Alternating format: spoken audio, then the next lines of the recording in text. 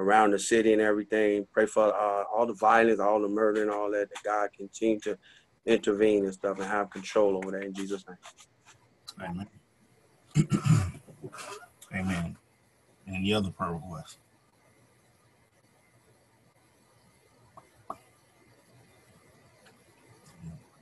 Amen. If not, we'll go ahead and go before the Lord in prayer. And let us bow our heads. Father, we come before you right now, Lord, thanksgiving, Lord, praise, God. We thank you, Lord, for this day that you have made, God. Truly it is your doing, and it is marvelous in our eyes, God. Oh, God, we thank you, Lord, for another opportunity, God, to be assembled, God, in the name of Jesus, God. Oh, God, you said in your word, Lord, how good and pleasant it is when your people, Lord, can dwell together in unity, God, in the name of Jesus, God. We ask, Lord, during this time, God, you see, Lord, exactly what each one of us has need of, Lord, even before we ask, God. Hallelujah, Lord. But we're asking, God, that you meet the needs according to your riches and glory, God, in the name of Jesus, God. Help us, God, to delight ourselves in you, God, knowing that when we do that, Lord, you will give us the desires, Lord, of our hearts, God, in the name of Jesus, God. Help us, Lord, to seek your will, to seek your face, to seek your plan, God, in the name of Jesus, God. You said, Lord, that we will find you when we search for you, Lord, with our whole hearts, God. Help us, Lord, be fully committed, God. Hallelujah, Lord, to being, Lord, the men and the women of God that you have called us to be, God. In the name of Jesus, God, we ask, Lord, that you open up, Lord, our understanding, God, during this Sunday school. In the name of Jesus, God, let something, Lord, be said into our heart and into our minds, God. In the name of Jesus, God, that will give us, Lord, the courage and the strength that we need, Lord, to face, Lord, the week, Lord, that is coming ahead, God. In the name of Jesus, God, and the obstacles, Lord, that are coming to us, Lord, in the future, God, knowing, Lord, that with you, Lord, all things are possible, God. In the name of Jesus, God, if we just have, Lord, faith as a grain of a mustard seed, God. Hallelujah, Lord. Help us, Lord, to walk by faith, Lord, and not by sight, God. In the name of Jesus, God, help us, Lord, to make our faith manifest, God. In the name of Jesus, Lord, by our works, God. In the name of Jesus, God, all these blessings. In Jesus' name, by faith, we receive it as done. In Jesus' name, amen. Amen, saints. The lesson for this week, if there's anybody that just happened to not be in the band group, the lesson for this week is God is in control. God is in control. The scripture background, remember to stream to Facebook, please, Brother Darren's. The lesson for the scripture background for this week's lesson is Daniel, the 2nd chapter, verses 14 through 23. Daniel, the 2nd chapter, verses 14 through 23. The memory verse for this week's lesson is found in Daniel, the 2nd chapter, and the 19th verse. The focus for this week's lesson is because God is in control, we can trust him to reveal his purpose and plan. Because God is in control, we can trust him to reveal his purpose and plan. Amen. So we're going to start at Daniel, the 2nd chapter, starting at the 14th verse. And then once we finish reading, we'll get into this week's lesson. As always, I know sometimes because we're on for an hour 15, hour 20 minutes, amen, certain questions, different things may pop up in your mind. You can either write them down to ask toward the end. We'll give time for questions. Or you can put them in chat. You can type them into the chat, and I will make sure that they're addressed at the end of the class. And that's whether it's on Facebook or in Zoom chat. Put the questions there. I'll make sure that we have time to address any questions at the end, towards the end of this week's lesson. Amen. So starting at Daniel, the 2nd chapter, starting at verse number 14. Then Daniel answered with counsel and wisdom to Arioch, the captain of the king's guard, which was gone forth to slay the wise men of Babylon. He answered and said to Arioch, the king's captain, why is the decree so hasty from the king? Then Arioch made the thing known to Daniel. Then Daniel went in and desired of the king that he would give him time, that he would show the king the interpretation. Then Daniel went to his house and made the thing known to Hananiah, Mishael, and Azariah, his companions. These are popularly better known by their captive names, Shadrach, Meshach, and Abednego. Verse 18. That they would desire mercies of God of heaven concerning this secret, that Daniel and his fellows should not perish with the rest of the wise men of Babylon. Then was the secret revealed unto Daniel in a night vision. Then Daniel blessed the God of heaven. Daniel answered and said, Blessed be the name of God forever and ever, for wisdom and might are his. And he changeth the times and the season. He removes kings and sets up kings. He gives wisdom unto the wise and knowledge to them that know understanding. He reveals the deep and secret things. He knows what is in the darkness, and the light dwells with him. I thank thee and praise thee, O God of my fathers, who has given me wisdom and might, and has made known unto me now what we desire of thee. For thou hast now made known unto us the king's matter. Amen. God is in control. Amen. Just for a background on this, in Daniel, the king Nebuchadnezzar was had a dream, and the dream was vexing him. He really wanted to know what this dream meant. This recurring dream, it vexed him. He wants to know what this meant. So he went to what is called in the Bible the wise men throughout the kingdom, asking them, to tell him what this dream meant. And none of them could tell him what the dream meant. So the king became enraged. The king was enraged because none of these wise men could tell him, had the wisdom to tell him, what this dream meant. So he made a proclamation to kill all the wise men. And this is the situation where we find Daniel faced with in the passage that we read. He, because he knows that, they were captives of the Babylonian Empire, that, if he killed, all the wise men, and, they had a position where they were considered, part of those wise men that were in the kingdom, they were going to get off too. So he told, his companions, Hananiah, Mishael, and Azariah, of what was going on, and they, prayed and sought the Lord that he would give them the interpretation of this dream so that they didn't face the proclamation and the judgment of the king's wrath, because his dream couldn't be interpreted. So God did exactly what they requested. He gave them the interpretation of the dream. They went and Daniel went and told Nebuchadnezzar the dream, and it wound up. First, the king was, amazed. Then he gave praise to the God of Daniel, Daniel and his companions, and said he was greater than all the other gods. And then he also promoted Daniel, gave Daniel a promotion. This scripture is in the background of that God is in control.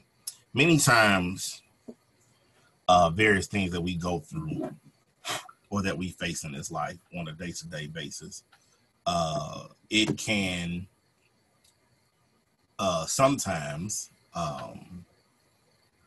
feel as if things are going from bad to worse. The more we, try to and endeavor to do the right thing and things that are pleasing in the Lord's sight, it seems like, there's all this opposition, and there's constantly things that are coming against us to shake our faith, to make us doubt, to make us question, to make us wonder, where is God? In a very different situation. We see, what is going on right now all over the world with the pandemic. We see what is going on in California, and even though it's not being as talked about as much as it probably should be, what's going on in California, Oregon, Washington, now it's even in Alaska with these wildfires. This is again something that's never happened in our lifetime. This pandemic has never happened in our lifetime. These wildfires are something that has never happened in our lifetime. More acres have burned between California, Oregon, and Washington than I believe the total acreage in the whole state of Delaware. So imagine the whole state of Delaware just torched, and the fires are still going.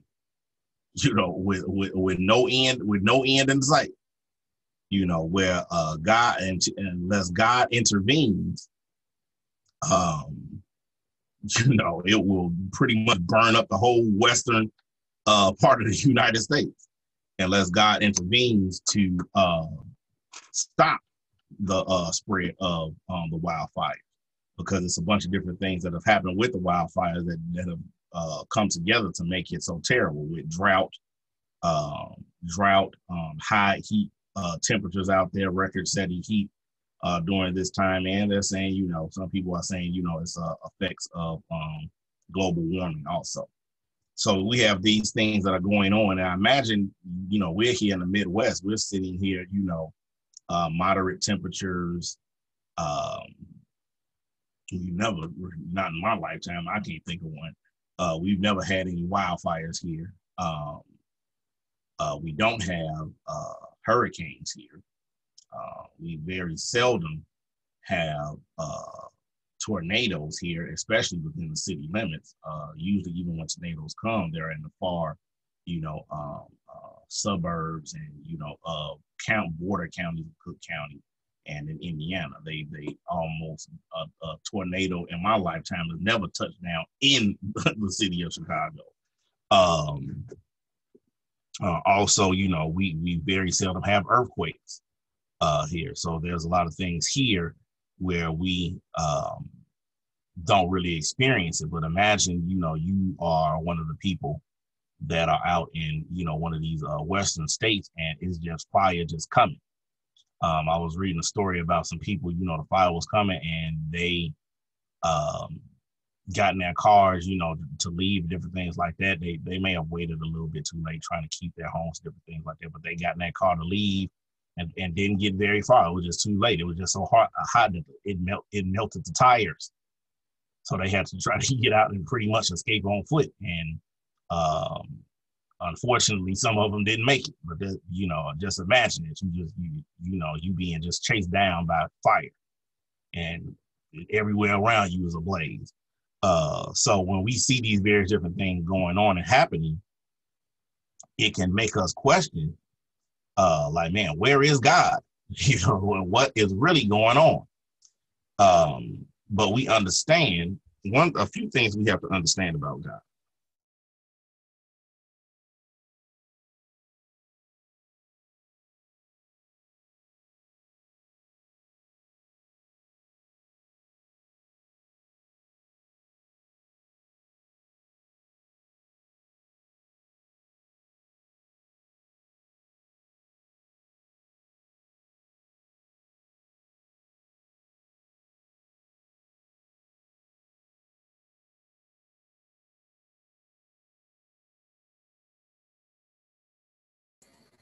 Sorry, Saints.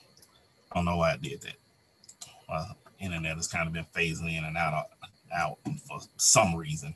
And we just got internet upgrade, supposed to be upgrading the speeds and stuff like that. Didn't have this problem when it was slower, but now that we upgraded it, it had to be phasing in and out at random. Sorry about that. But what I was saying, some things we have to understand about God. Number one, God is a spirit. God is, now we know that the Bible says that God declares the end from the beginning. But we also need to understand that God is infinite. The Bible lets us know that in him we live, move, and have our being. That means that all of creation exists within God. All of creation exists within God. There is nothing that exists outside of God. All of creation exists within God. Time is a creation of God. God, in his essence, in his infiniteness, even exists outside of time. So he is not subject to time as we are.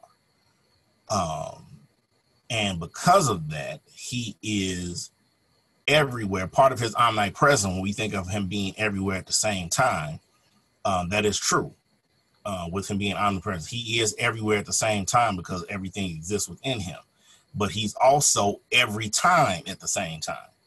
So he's in the beginning and at the end. He's in the past and at the future, as well as the present, all simultaneously at the same time. And because of that, you know, we being subject and bound by time, we experience stuff as it happens. We experience the future just like now. You know, we're experiencing this for the first time as it's happening. But in God, all of this has already happened. All of this is already done. So, you know, we're catching up to it, and his will is being made manifest in our eyes. But to him, he's already completed the work. Time is just processing and moving forward and making manifest all of the works and things that he's already completed. So nothing catches God by surprise, because everything that has happened, is happening, or will happen is all happening simultaneously, has all happened simultaneously with God. So nothing can catch him by surprise. When it comes to him being in control, when we see all of these things coming, because we are finite and we're experiencing them right when they're happening, it can sometimes cause in us a worry, panic, uneasiness. That's why Jesus admonished us that, you know, not to worry, because we're not doing it. First of all, worrying, you're not changing anything. Worrying will not change anything. The only thing worry will do is stress you out and affect your own health and mental state, but it won't change anything. But he tells us to, you know, pray, because prayer can change things, because prayer is petitioning the one who is the source of all things to come into time and intervene in time on our behalf. And not only intervene in time on our behalf, but give us the patience and the grace to trust that he is in control and he knows what he is doing.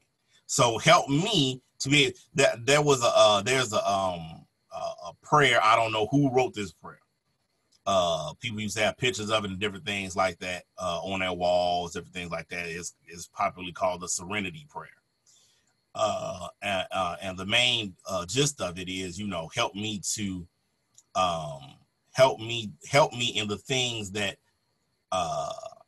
what I don't understand and what I cannot change. Help me to be at peace with it. I can't change it. I can't do nothing about it. Help me to be at peace. In other words, God, help me to be at peace with your will being done. Even though I may not understand it, why this is happening, I may be perplexed. Help me to be at peace with your will. Help me to trust that your will is what is best for me.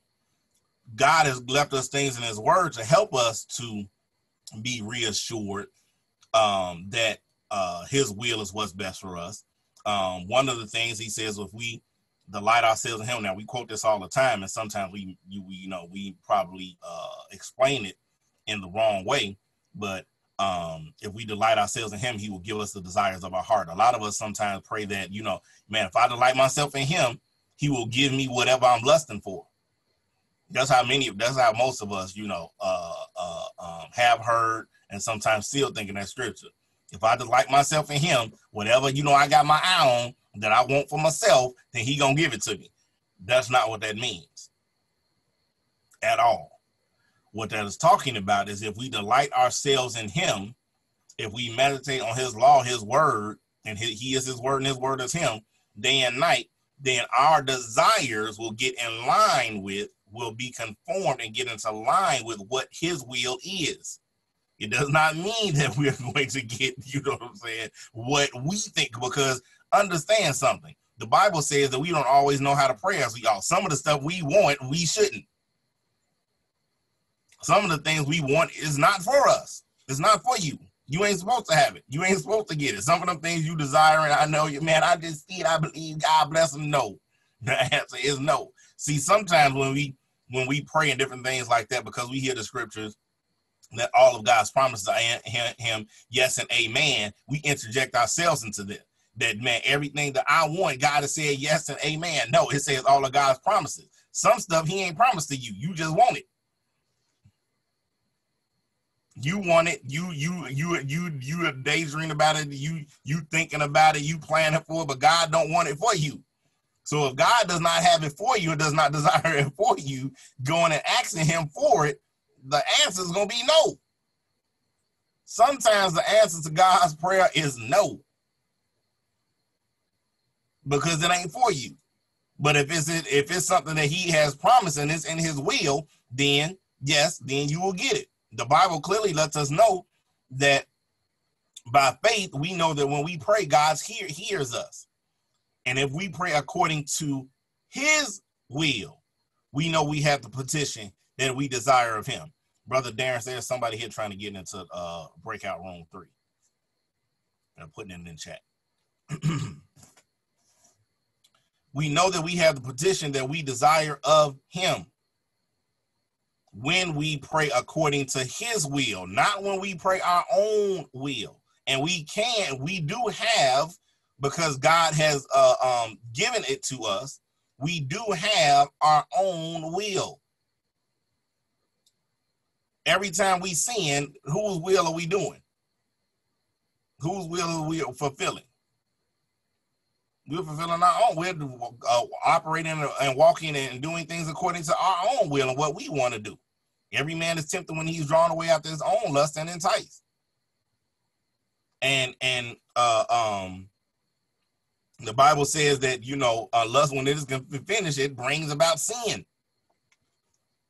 And sin, when it is finished, brings about death. So all of us, have our own wills, and then we have the will of God. Even Jesus, being God manifest in the flesh, he was fully man. So he had a human will. Even though he was God manifest, he had a human will. He did everything he did for us as a man anointed by God. He did not do what he did for us and accomplish what he accomplished for us on the cross as God. He did it as a man anointed by God. He did it through his human will, submitting to the will of his Father. That's why in the Garden of Gethsemane, he had his own will so much that in the Garden of Gethsemane, when he was sweating blood because of all the pressure, it's because he did not, and most oftentimes we don't think of this, but Jesus did not want to give his life for you. That was not his will. He wanted a different way. He prayed for a different way. Like, man, if it be thy will, let this cup pass from me. Let somebody else do this. Let them burn. No, I'm just kidding. He didn't think that. But he definitely thought, like, man, if there's some other way to accomplish this, let that be done. I ain't feeling it. I ain't feeling this thing. Because he fully knew, even though he was even though he had his human will, because he was God manifest, he fully knew and understood what was coming. He knew what was coming. He knew the pain and suffering that he was going to have to endure. And he like, I ain't with it. Let me do something else. But then he humbled himself. The Bible talks about, let this mind be in you, which is also in Christ Jesus, who being in the form of God, thought it not robbery to be equal with God. But he presented himself as a servant and humbled himself, even unto death, the death of the cross. He had to humble himself. In other words, he had to let go of his will. And that's what he said, which we famously know. He said, not my will. So he had a human will too, but thy will be done. I'm going to do what I came to do. Even though I'm not feeling it, I'm going to do what I came to do. I'm going to accomplish it. So his love kicked in and canceled out his own selfish desire at that moment in time to do something, to let another cup come, let somebody else drink from this. It got to be a different way, even though he knew it wasn't. So during the different times and different things that we go through in life and different things that come towards us and come at us, we are constantly seeking to do God's will. And sometimes unfortunately we fail, but God is in control. When the Bible talks about having done all to stand therefore, because sometimes we look at people in the Bible, outside of Jesus, the apostles, different things like that, and we look at them as almost being like superhuman, like, man, how could they do all this stuff, man? It's difficult, it's hard. I don't know if I can do it. But they were men and women just like us. They were natural men and women just like us, with the same passions, the same flaws and shortcomings as we have. That's why the Apostle Paul, it revealed that in that when he said, having done all to stand therefore. In other words, I done did everything that I tried to do to figure it out and get out of way, get out of going through this thing, get out of having to stand in the face of this adversity, get out of going through this period of suffering and discomfort. I did everything that I could think to do, and none of it worked.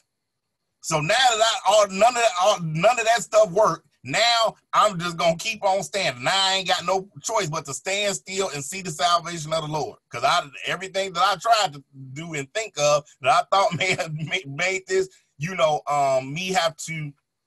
having to go through this thing, it end quicker, or me avoiding it altogether, none of it worked. So since none of it worked and I'm still here in it, now I just got to depend on God. Lord, I stretch my hands to thee, the only help I know. Everything else ain't working, so I just got to stand here and wait. And all of us get to that point. At some point, if we're walking with the Lord, all of us will get to that point where, hey, man, I just got to depend on Jesus. But that's something that we have to learn to do. It's not something that comes natural to us. What comes natural to us is doing the opposite, and trying to do things ourselves. No, I'm not trying to trust you. I'm trying to be in control. I'm trying to get my way. That's what comes natural to us. But God is in control. Another scripture that he lets us know that he's in control is another very famous passage of scripture. In Jeremiah, when he says, I know the thoughts that I think towards you, saith the Lord. Thoughts of peace and not of evil, to give you an expected end. We have to understand that Jeremiah was like, man, I'm quitting. Like, I'm going to do my own thing. Nope, this ain't going away. Hey, you told me to say all this stuff, and I'm saying to these people, ain't none of this stuff happening. I ain't with it. Nope, So he was very discouraged because, again, and I want to, while this is in my mind, bring this up. That part of it has to deal with, our individual egos. And we all have one. God, oftentimes, when he calls us, he puts us and he sends us into places to get that will break your ego down. Because this ain't about you. So I'm going to send you into these places, and put you in these positions where your ego is going to have to be broken. That in order for me to be in my power to be made manifest, we have this treasure in earthen vessels, that the excellency of the power may be of God and not of men. But I got to get into these situations. These situations are designed in order for God's glory to be made manifest. I have to get into it so deep that when I come out, ain't no question that this was God that brought me out of this thing. Because I did everything possible to not be in it. To avoid it, to get away from it, and I'm in it anyway. So when God brings me out, it makes it manifest that this was God's doing. It's the Lord's doing, and it is marvelous in our eyes. Amen. So when another scripture that he gives us to reassure us that he is in control, because we live in this natural world and we see all of these things. That's why he admonishes us to walk by faith, not by sight. Don't go with what you see.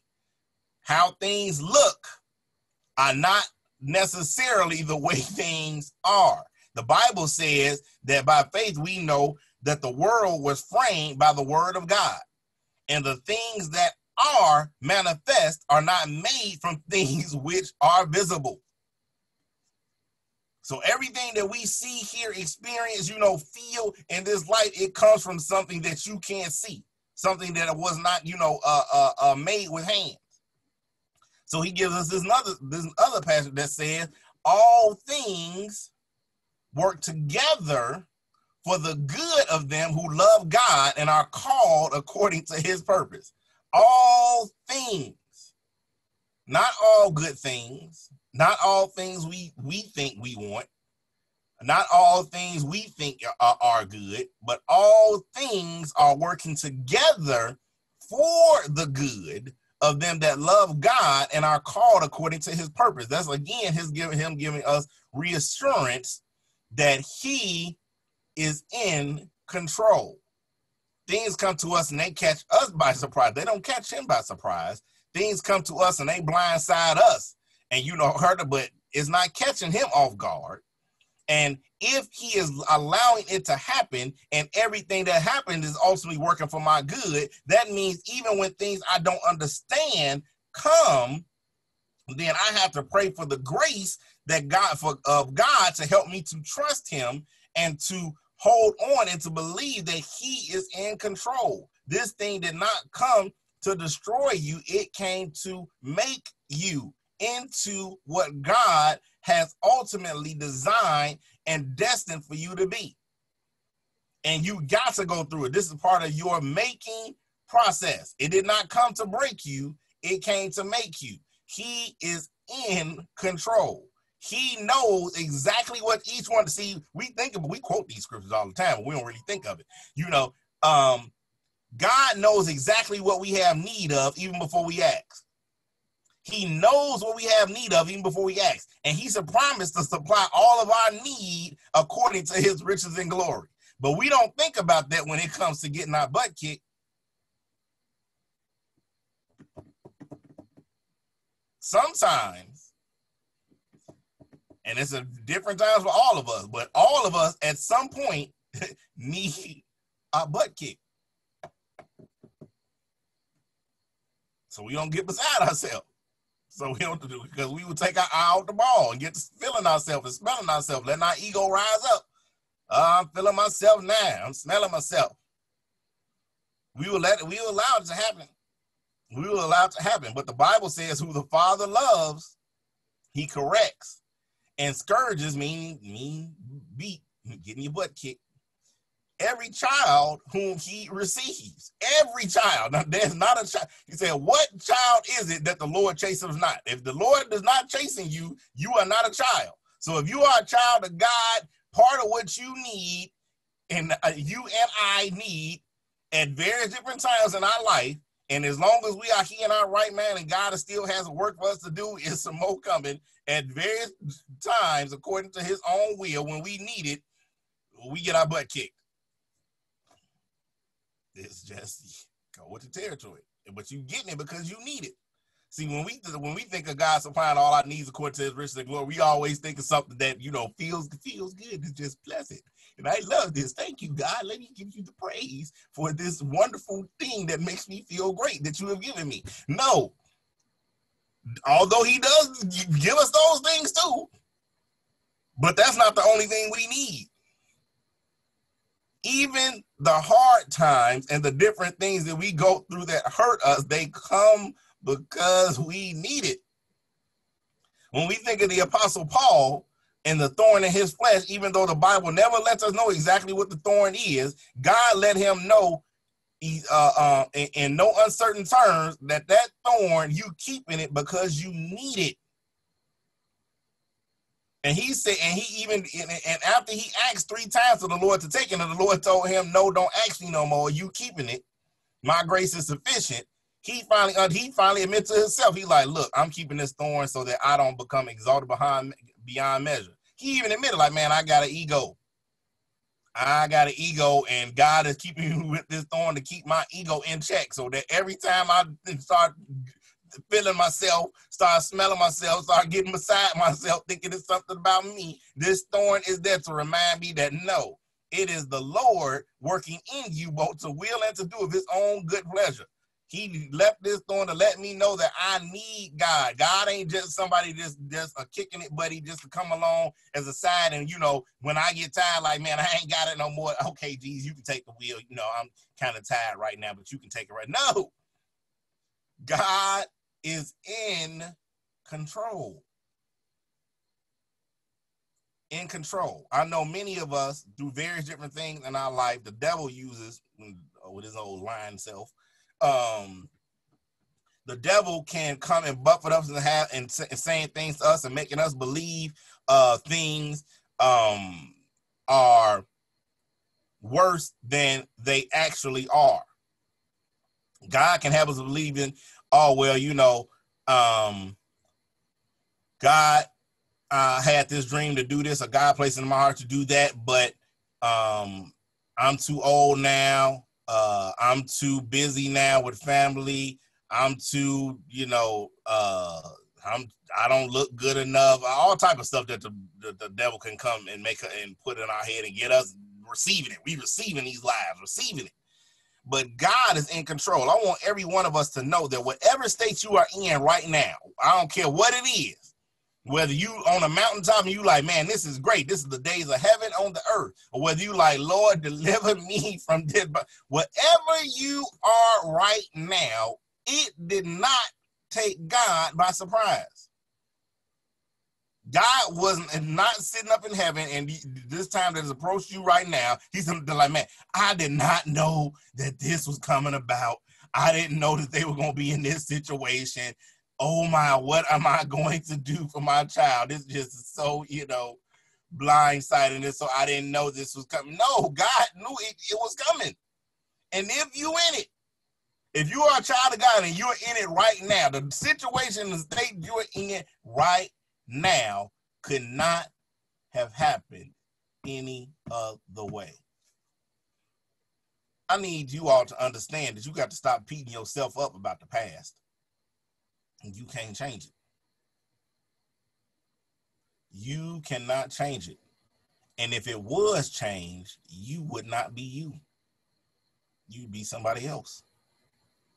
So everything that has happened in the past to bring you up to this point, this day, this time, right here, right now, could not have happened any other way.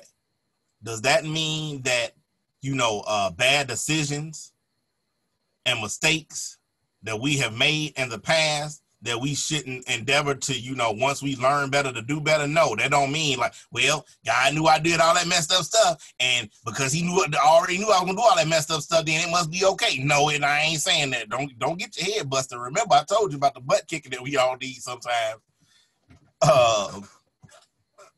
But it does mean that all of those things that have happened, even my poor decisions, God used them to work together for my good, to bring me to this point right here, right now, so that my best days are ahead of me, not behind. What did the Apostle Paul say? Because you can't change the past. And I need you all to understand this. When we trust that God is in control, we stop beating ourselves up about the past. That's why the Apostle Paul said, forgetting those things which are behind.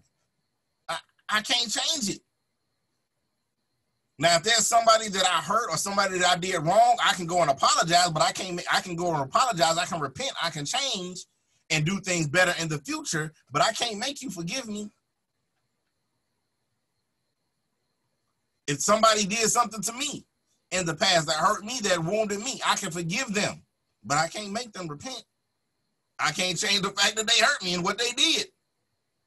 So that goes back to what I was talking about with that serenity prayer.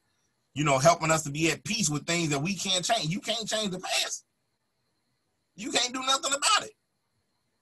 Jesus said, take no thought for tomorrow, what you shall eat, what you shall drink, wherewith shall you be clothed. For the Lord knows you have need of all these things, even before you ask. But seek first the kingdom of God and his righteousness, and everything else you need will be added unto you. He said that the evil of today is sufficient for itself. You can't change the evil or the good from the past, and but you can with what you have learned, make better decisions to going towards the future. And you can handle things better when you understand that everything was working together for your good. The person that you are right now, the person that your family, your friends, co-workers, different things like that, know and love. If you change some of that stuff in the past that you beat yourself up over, you wouldn't be you. The parent, the sibling,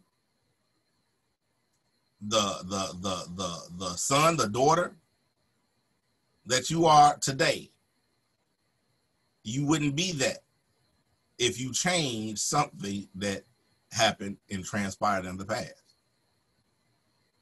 And God is so much in control because he knowing the end from the beginning, that even us being right here, right now, hearing this lesson today, he already purposed for us to hear this right here today, because there's somebody that needs to let go of the past.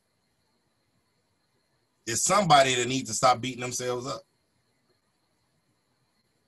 It's somebody that needs to, wash their face, put on their clothes, stand up, set their eyes towards the future, and being and accomplishing what God has said for you to do and to be. Because you can do it. God does not put anything in your heart that you can't do. Now, he has a permissive will and he has a sovereign will. Now, ultimately, his sovereign will is going to be done. What is in his sovereign will, you are going to do it. Now, how you get to that point of doing it, you right now today, you playing a role in whether that's going to be very difficult and laborious, and you just gonna be limping into the future, or if you're gonna walk into the future. You have some say so on that through his permissive will, where he's letting you choose.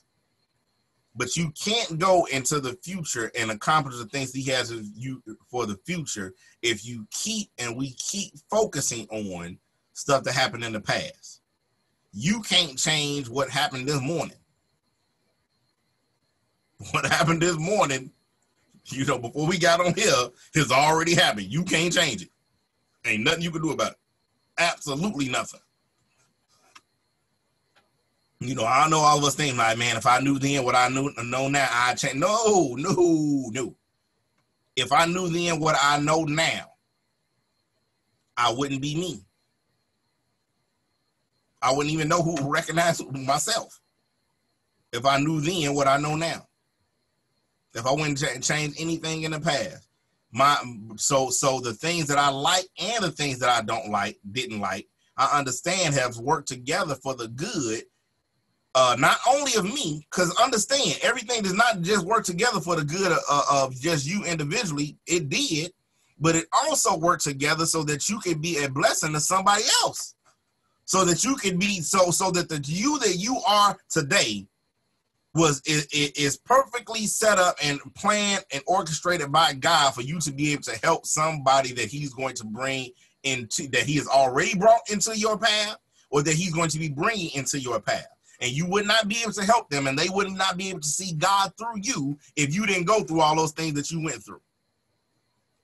If you didn't, if all the hurt, all the pain, all the tears, the disappointment, if you didn't have all of that coming up to this day, you would not be ready and fit to do what he had for you in the future. Forget what's behind. God is in control. And the control that he is in is working together for your good. It's to give you hope in a future. It's to give you an expected end. It is said that he is working in us to will and to do of his own good pleasure. Eyes have not seen, ears have not heard, neither is it entered into our hearts the good things, not the bad things, that God has prepared for them that love him. All those things are working together for the good of us who love God. It ain't working together for the good of everybody. It's working together for the good of them that love God and us who are called according to his purpose. God's will be done. Even, when it comes to, this can even give us some comfort, even though during the last presidential election cycle, I'll be honest, I didn't like either one of the candidates. Now, I did vote, but I didn't like either one of them. But I understood whoever came into power, that it was in the will of God for them to be in power at that time in this season. I don't have to like it. See, most of us are confused and think that because that God is bound by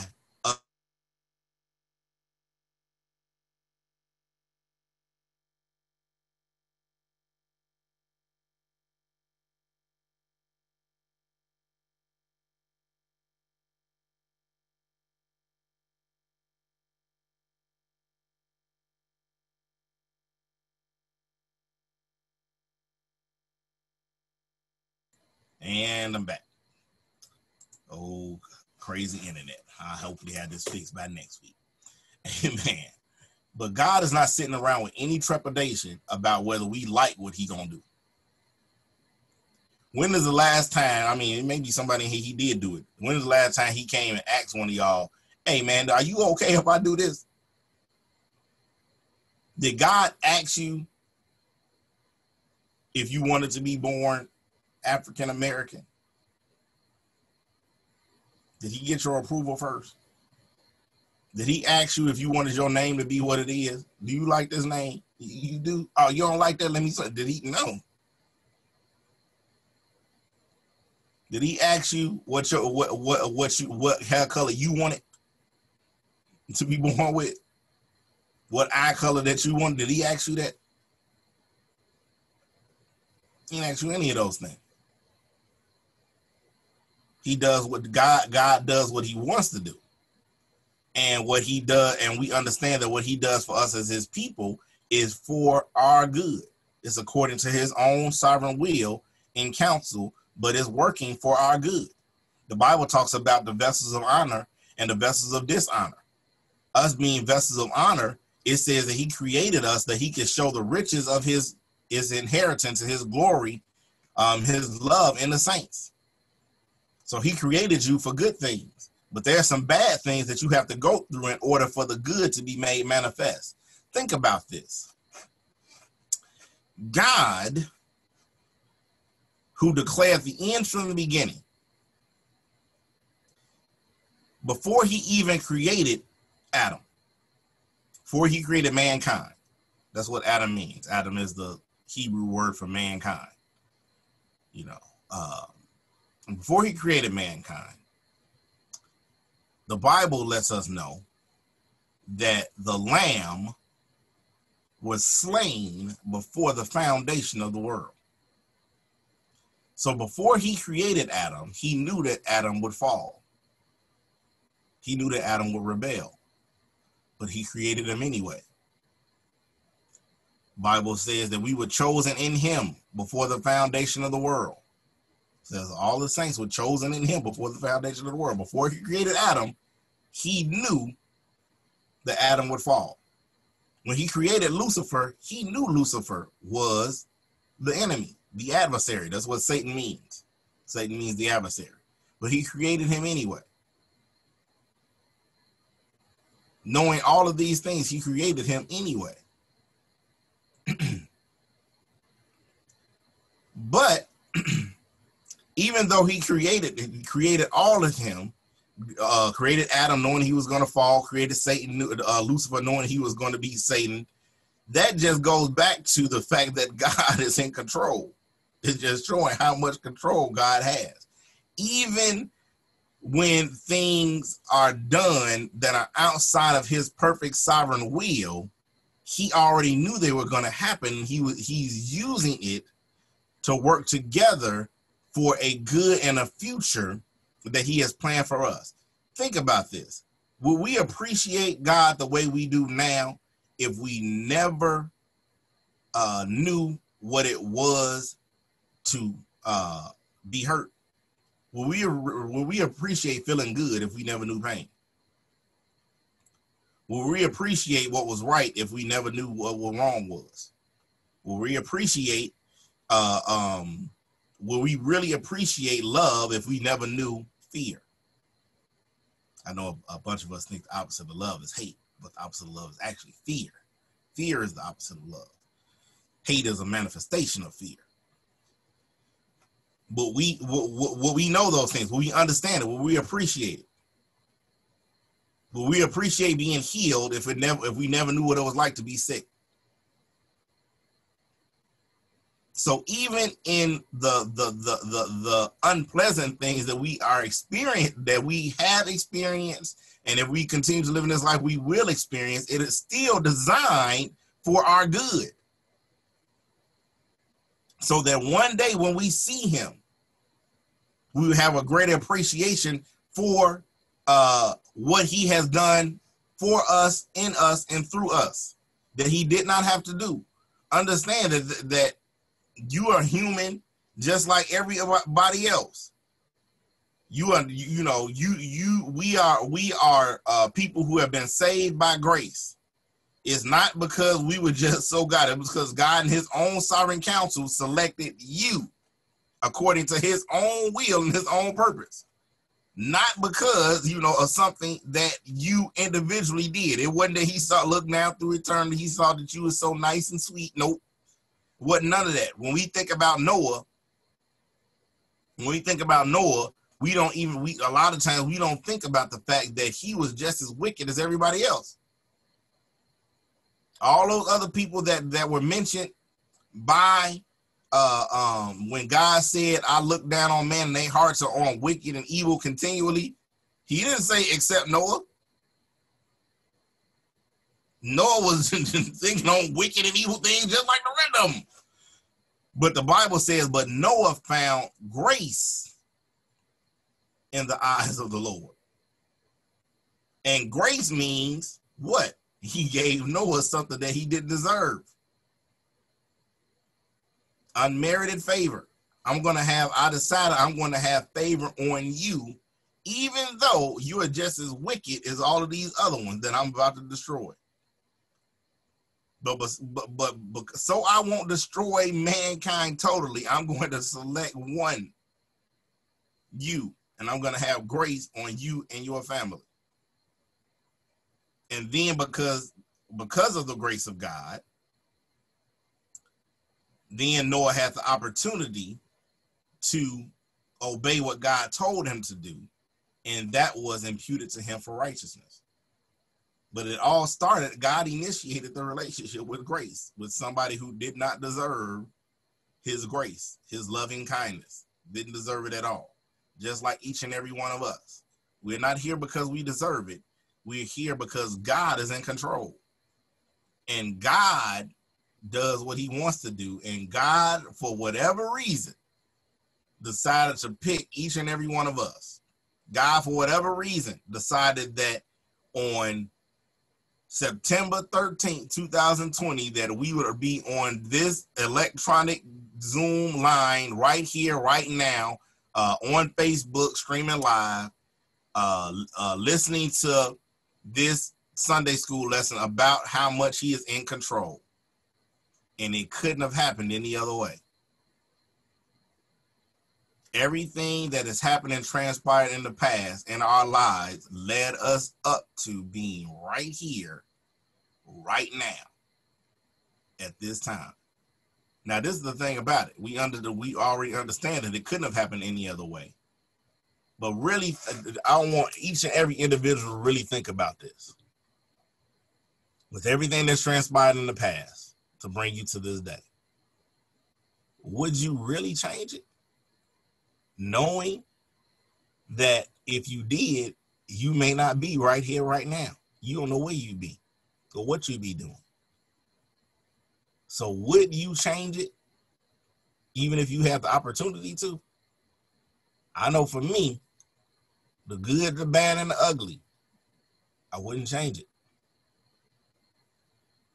Because I wouldn't be right here, right now. I wouldn't have the understanding that I have. I wouldn't have the appreciation that I have.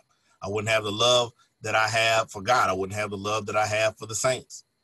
If anything in the past changed and worked out differently, I don't know what I would be doing today. Hey, I mean, I'd even be walking with the Lord today if anything in the past had changed.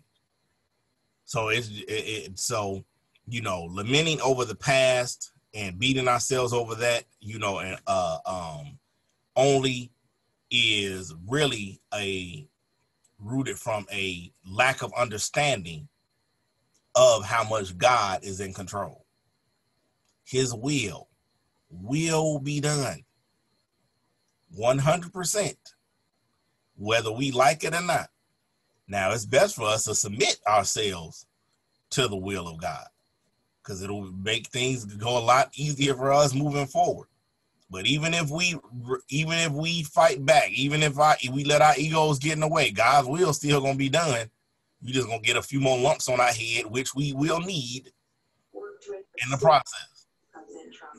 Amen.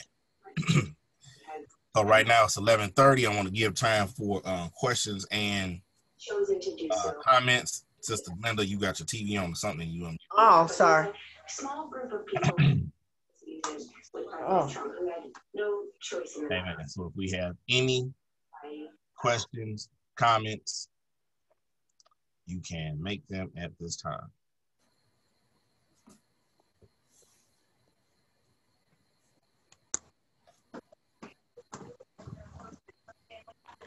When you get a chance, break down 2:21. He giveth wisdom to the wise and knowledge to them that know understanding.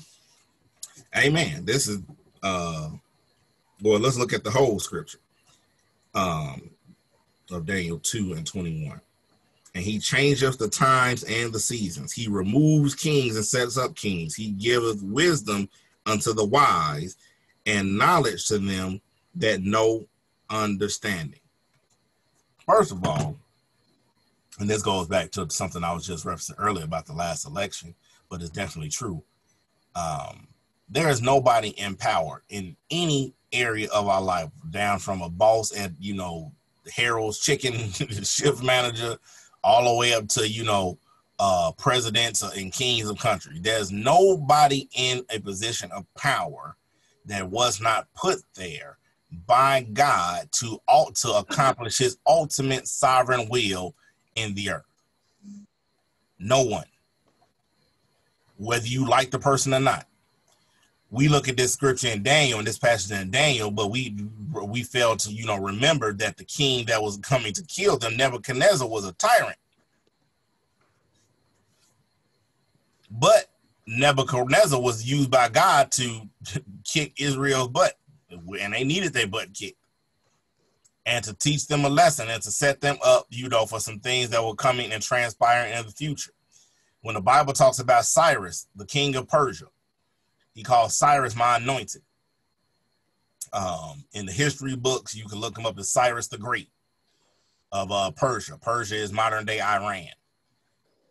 If you look him up in the history books, you know, even though God is calling him my anointed and all this different stuff, and he gave money to Israel to go back to rebuild what we know as the second temple in Jerusalem and different things like that.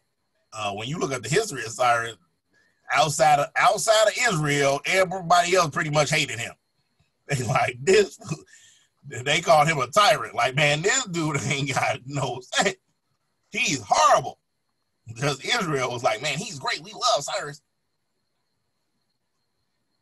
but it was working together for the good of them that love God and are called according to his purpose. Now, when it comes to him giving wisdom unto the wise, understand something, and knowledge to them that know understanding. Everything, 100% of everything that you have, God gave it to you. 100%.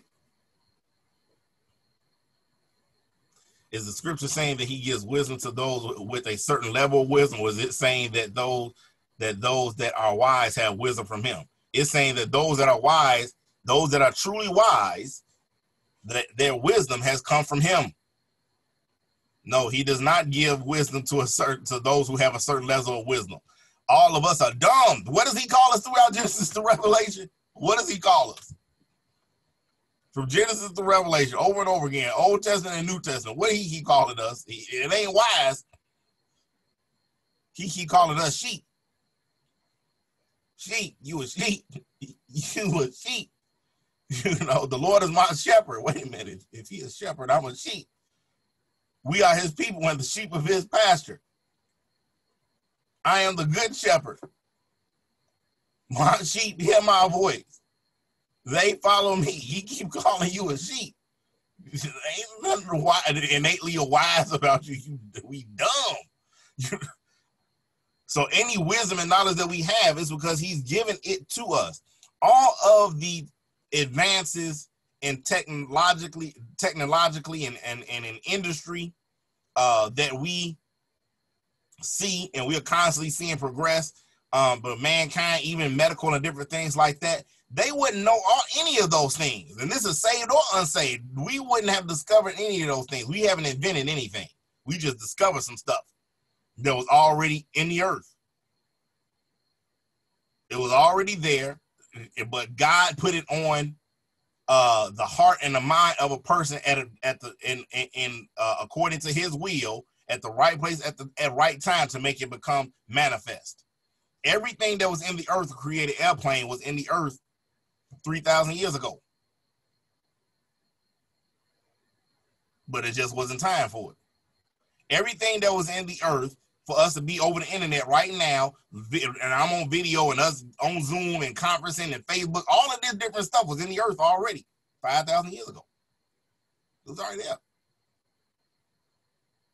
He just, at the appointed time, he put it on the heart of somebody to put it together so that we could be right here, right now, able to communicate during the middle of a pandemic online, which they couldn't do just 100 years ago during the last pandemic.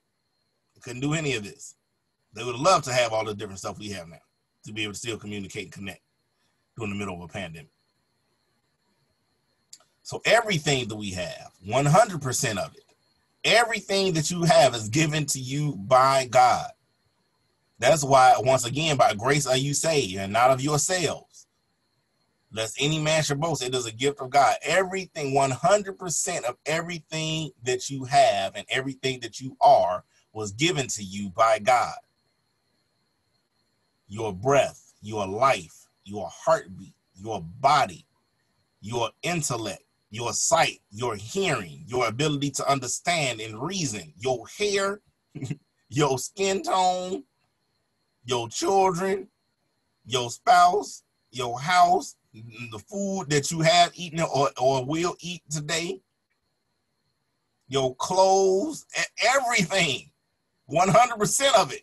All of it you got from God. There's nothing that you have or will have had, or will have in the future that has not been given to you by God. That's how much in control he is. The you that you are right now, God gave you you. Ain't that deep right there? God gave you yourself. You didn't even give yourself. God gave you to you. God is in control. Amen. Any other questions, comments?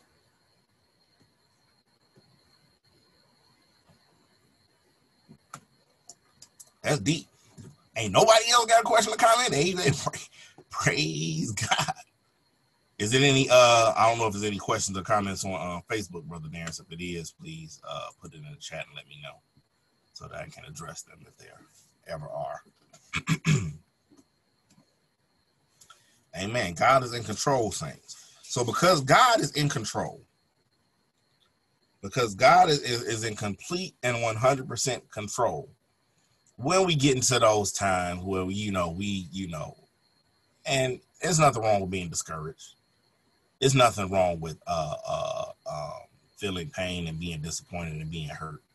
But during those times, it will help us to overcome them and continue to press forward when we understand just how much in control God is. And if we trust him, he's saying that everything he's doing, he's doing for our good. Bible says he created all things for us to enjoy. Bible says that it's his good pleasure to give us the kingdom. He's doing all of these things for our good. And when we stand strong in the Lord and stand strong in faith, it pleases God. It pleases God when we trust him. Without faith, trust, it is impossible to please him. I know we often think about, when we see Jesus, how excited we're going to be when we finally see Jesus face to face, and, how even thinking about it now, we get choked up, we get emotional, we shed tears of joy, just thinking about when we get to see him face to face. But I think that we don't understand that Jesus is just as excited and anticipating seeing us as we are seeing him.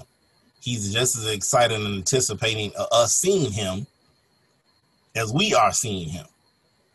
And us being in, not just in spiritual fellowship, but also able to see him face to face and touch him and be in physical interaction with him. He's just excited as we are. He anticipates it just as much as we do. But his plan has to be fulfilled. But he's just as excited. How can I say that? Often when we think of this scripture in Jude, we're thinking about just us. But when the Bible says, now unto him who is able to keep you from falling and present you faultless before the presence of his glory with exceeding joy, to the wise God our Savior be glory and majesty, dominion and power, both now and forever. In that passage of scripture, the exceeding joy is talking about is not ours. It's his. He's presenting us faultless before the presence of his glory with exceeding joy. He's excited about presenting us before himself. He has exceeding joy. He ain't talking about our exceeding joy, but we don't have exceeding joy, but that's not talking about our joy. It's talking about his. See, a lot of us, we don't understand that when what we call theologically as the rapture, or the catching away of the church, when he comes and he takes the church, he takes his bride out of the earth, and we go to meet the Lord in the air. We all think about that time when you dreaming like, man, we're going to be shouting, we're going to be singing, saints will be praising, saints rejoicing up in glory forevermore. And we thinking about how we going to be shouting. But some of us, we're going to take a time to look and see what Jesus is doing. And while we all shouting, he going to be shouting with us. He ain't going to just be standing there receiving it like, yeah, it's all good. No, he going to be dancing too because he fired up too. Just as happy to see us as we are to see him. God is in control. Amen. If we have no other questions or comments, amen, we will go ahead and end